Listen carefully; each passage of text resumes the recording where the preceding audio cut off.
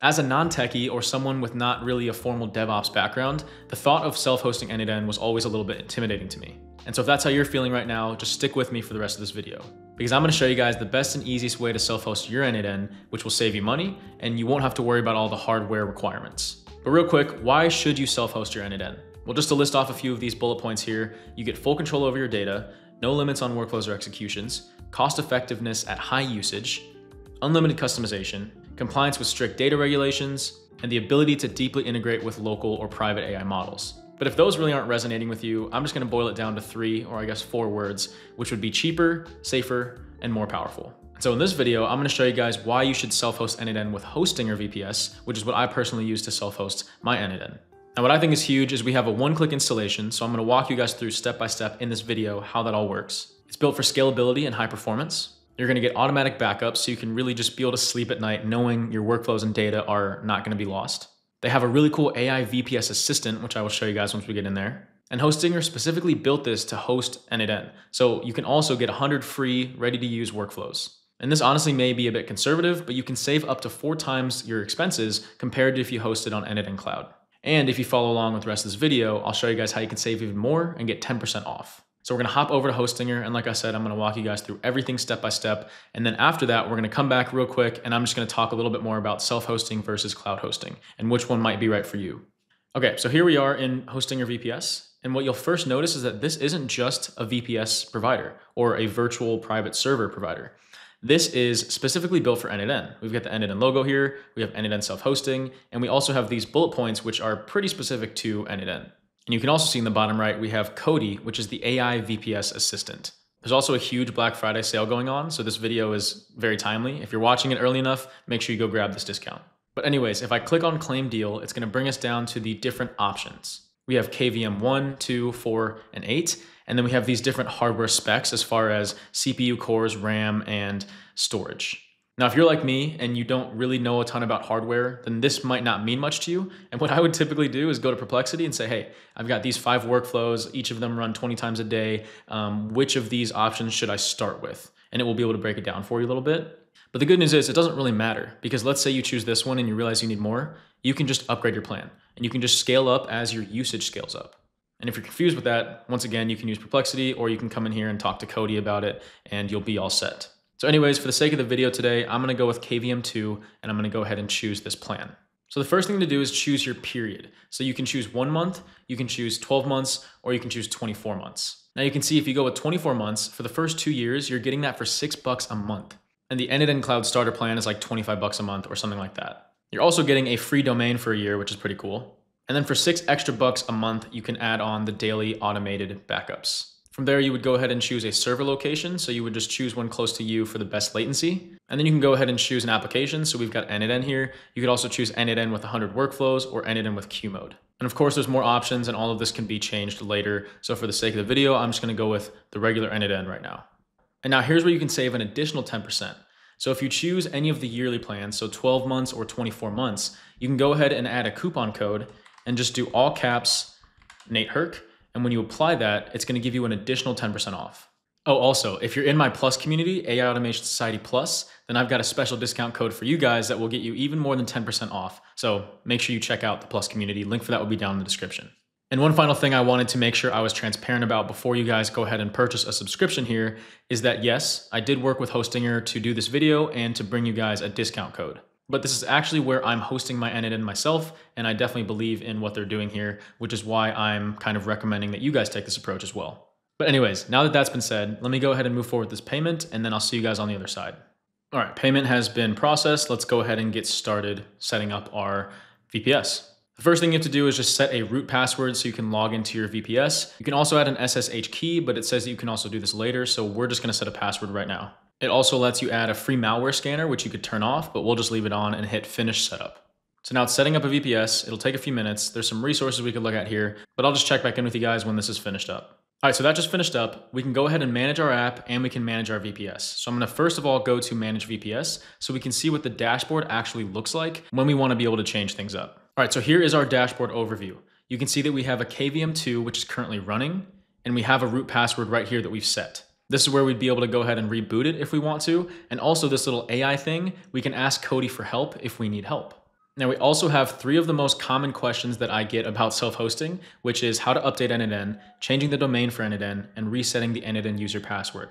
So any of these little resources that you click into, it's going to be some extensive documentation from Hostinger on how to use their VPS and do whatever you need to do.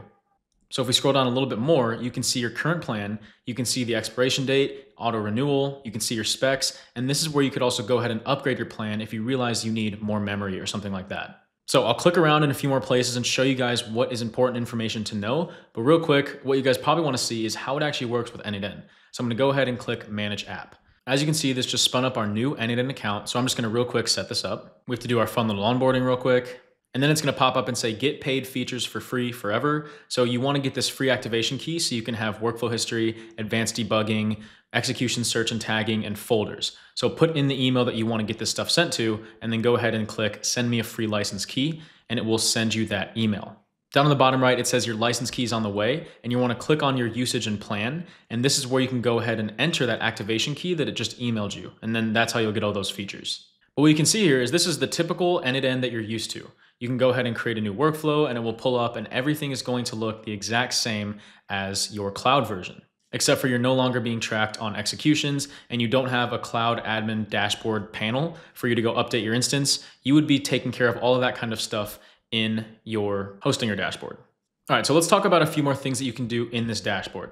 So the first thing you can do is you can go ahead and claim a free .cloud domain for your host name.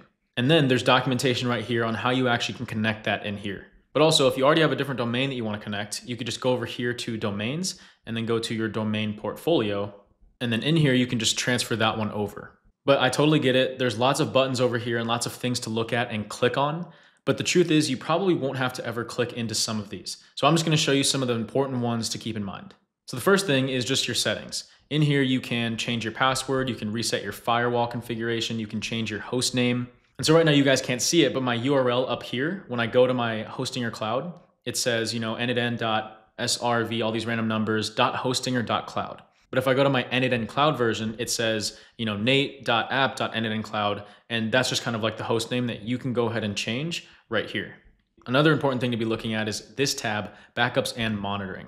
So you can go ahead and see latest actions, you can see server usage, and you can also see snapshots and backups. We just created this one, so there's no actual backups or snapshots yet, but you can see right now that our backup schedule is on daily, and you can go ahead and change that right there. And you'll notice all of these tabs will have related articles down here at the bottom, and there's even a full tab right here called tutorials, which will be able to walk you through pretty much everything that you need to know about Hostinger VPS and hosting n8n specifically on it. So one more thing I actually wanted to walk you guys through step by step because it might seem a little intimidating is actually updating n8n. So there is that little tutorial right here and it walks you through the 4 simple steps, but I just want to show you guys what that actually looks like. So we're going to go back into the overview of our dashboard and right here we're going to click on terminal. This is going to open up the actual terminal where we can copy and paste in these commands that it gives us to update our n8n. So this is what it looks like. I know it's scary and honestly not fun to look at, but all we have to do is go back into here, copy this command that says docker compose pull.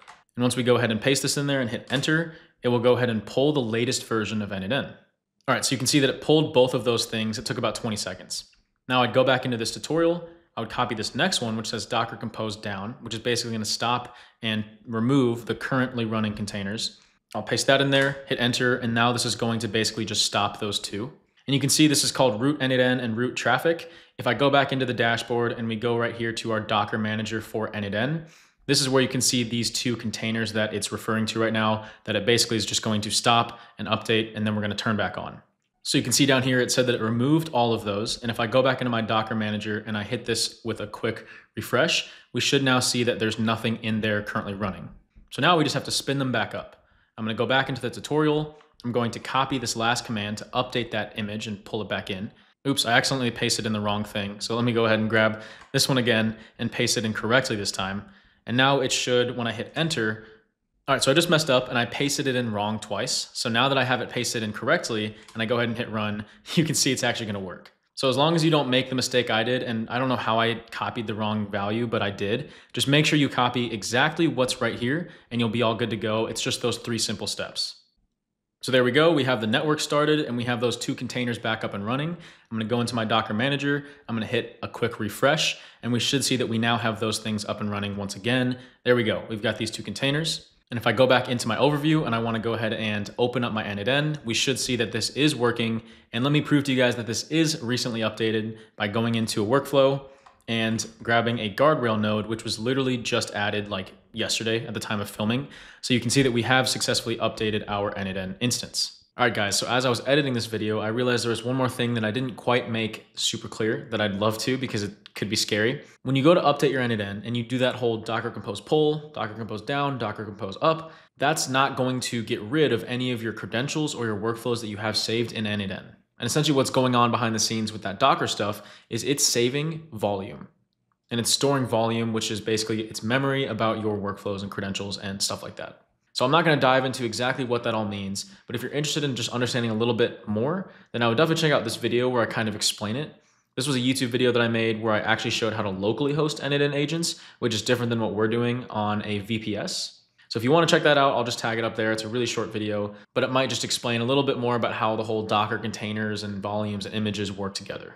And then also, now that I threw some workflows in this n8n instance, we can see that our dashboard is showing us stuff like CPU usage, memory usage, incoming traffic, outgoing traffic, disk usage, and bandwidth. And so these are kind of good metrics you can monitor on your dashboard to understand if you need to scale up any of your resources. And once again, if you don't understand exactly what all this stuff means, just work with Perplexity or work with your Cody AI assistant right here about your VPS health, your connectivity, whatever it is over here. All right, so hopefully you guys feel comfortable with everything that we just looked at in the Hostinger dashboard, and just remember that you can always use the Cody assistant, and there's tons of articles and resources on there. Now, what I wanted to end the video off with is actually like, what are some of the other differences between n8n Cloud and n8n self-hosting? Because for a complete beginner, I would pretty much always recommend just starting on cloud to get a feel for everything. So let me just read off these pros and cons, and then I'll talk a little bit deeper about it. So n8n Cloud, super easy setup. It's a managed service, meaning n8n is hosting all that and controlling it. You have certain features in the n8n Cloud version, like the AI workflow builder, that you don't have in self-hosted versions of n8n. So this is my cloud account. If I go in to create a workflow, you can see that we have the option right here to build with AI. And we also have an AI assistant on this right-hand side. Sort of like what Cody is to Hostinger, we have this in here for n8n Cloud to help us build workflows and things like that. And if I go back into my self-hosted version on Hostinger and I go to create a new workflow, we don't have the ability to build with AI, or we don't have the ability to ask the AI assistant in here questions. n8n Cloud also makes it a little bit easier for collaboration and projects within your cloud environment, because in my n8n Cloud, you can see that I can add different projects. And in this project, I can add different members, different roles, and we can have shared credentials within a specific project. But in our self-hosted version of n8n, we only have the main overview. There's no ability to add different projects. As you can see, you would need to have the enterprise self-hosted version of n8n. And really the trade-off there is because self-hosting n8n is a lot cheaper. If you wanted to have like different projects with different roles and stuff, I would just spin up like different apps for each of your n8n environments. And then for cons of n8n Cloud, we've got cost, limited customization, data privacy, and certain feature limits. And it's kind of funny because the pros of self-hosting are kind of the cons of cloud and then vice versa. But for self-hosting, you have the pros of full control over everything. You know where everything's going and you can keep it all in your own environment, on your own virtual private server. Unlimited workflows and executions, much more cost effective, data privacy, and you don't have vendor lock. So you could move all of your workflows to a different VPS provider if you wanted to. You could also, of course, do that with cloud, but just wanted to throw that out there. Now, the cons of self-hosting, of course, are technical setup. Luckily, with this one-click installation that we just walked through, it is a lot easier to do. Maintenance is on you, and maybe that doesn't mean specifically you, but it means whatever VPS provider you go with, that's where you'll have to work with maintenance. You don't get features like the AI workflow builder and any potential future features that n8n Cloud may release, but that's also subject to change. This is just as of November 2025. Limited collaboration because of the whole projects thing, and then you don't get any official support from n8n to host it, but once again, in this case, you would get official support from Hostinger VPS if you needed to get on a call and troubleshoot certain things. So just wanted to give a quick snapshot of the cloud versus self-hosting and maybe where you are in your journey, what makes sense to do. Just remember, if you are working with clients and you're basically helping them spin up instances and consult and implement products for them, you cannot charge for access to n8n. Whether that's cloud or self-hosting, you can help them do it, but you should just be having them put in their billing information, own the accounts, and then you can be in there as like an advisor and a builder and whatever it is, Just wanted to also make that part very clear. But I don't want this video to go too long, so I hope that you guys enjoyed or you learned something new. If you're interested in diving deeper with n8n, AI automation, and working with clients, then definitely check out my paid community. The link for that is down in the description. And remember, you can also get a larger discount off if you join the Plus community. I'll have a coupon code in there for you guys. So I'd love to see you guys in the community, in the live calls, but that's going to do it for today. So once again, if you enjoyed or you learned something new, please give it a like. It definitely helps me out a ton. And as always, I appreciate you guys making it to the end of the video. I'll see you on the next one. Thanks, everyone.